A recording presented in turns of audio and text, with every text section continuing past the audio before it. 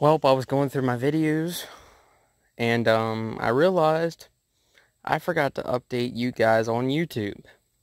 Now, I updated the channel's Instagram and the channel's Facebook page, but I completely forgot to update you guys on the channel. So, I picked this up a couple weeks ago, maybe 3 weeks ago, I have no clue. It's a Murray, it's a 2002 Murray GT Widebody, so it's a garden tractor, and it's a 21 horsepower OHV Briggs and Stratton, and a 46-inch deck. The hood's beat up.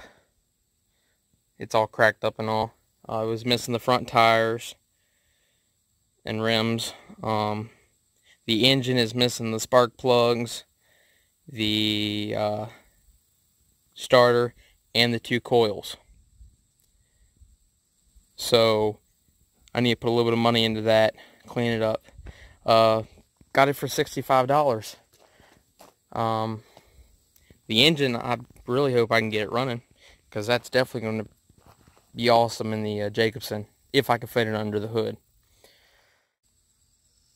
Mower, garden tractor, came with huge tires and rims. And here's a little size comparison.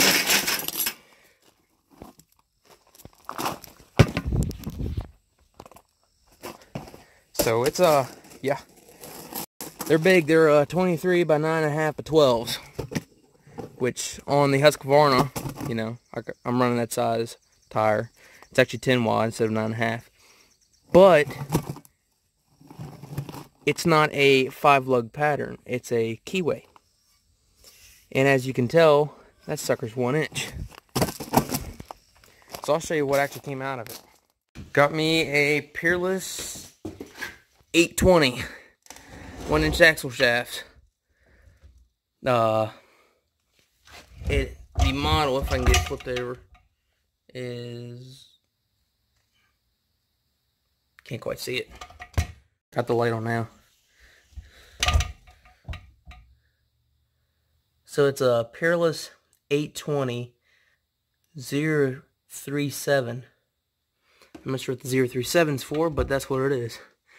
Tecumseh.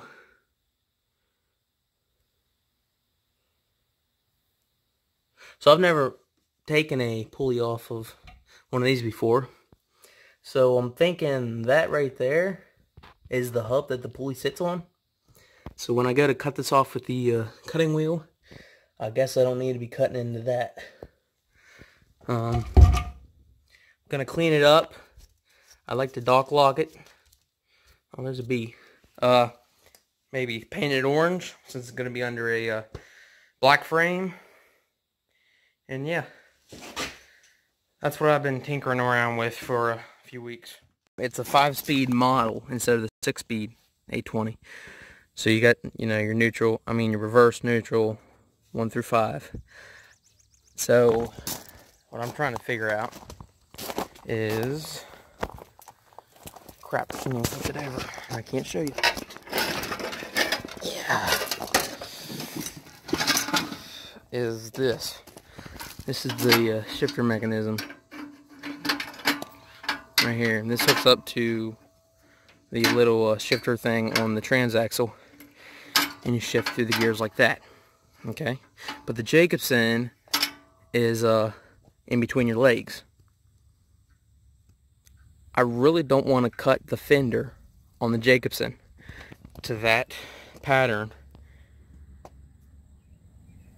because I just don't want to cut the plastic. I'd rather have it in between the legs, but I don't quite know how to do that, convert it over to that. So there's a chance I'm going to be cutting the plastic on the Jacobsen.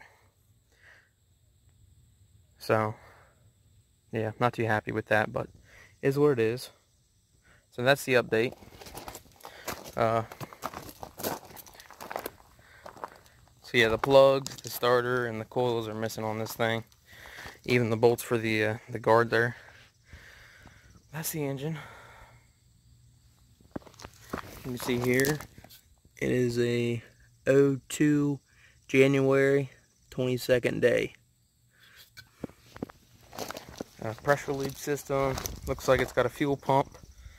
So, oh crap, I gotta be purchasing one of those as well. I just noticed that. Well, I didn't notice that, but it clicked in my head. Now, I don't know what the heck was going on here. They literally cut it out. I guess they were trying to figure out how to pull the starter off. They didn't know what they were doing or something.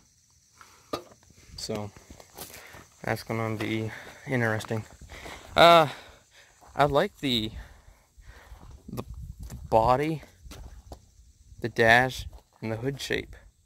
So I think I'm gonna keep that for maybe a racer build later down the road.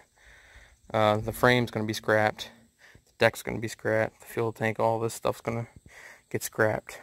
The hood's busted up, but daggone, I really like that sucker. I want to see if I can glue it. I don't know if JB will actually sticks to plastic or not, but I'd really like to save that. It is back here.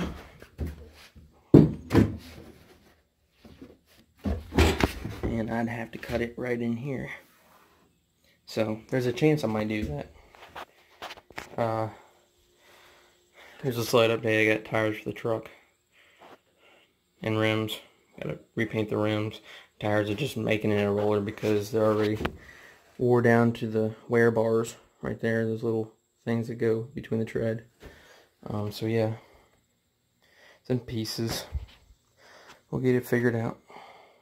Take care.